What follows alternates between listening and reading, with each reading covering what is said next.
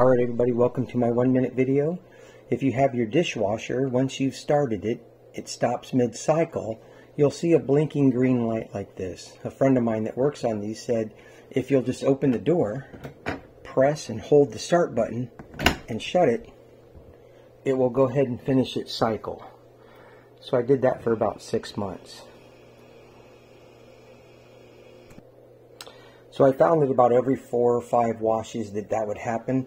So what I started trying to do is I would open it, get the soap into it, and start the cycle with the button already pushed, and shut it.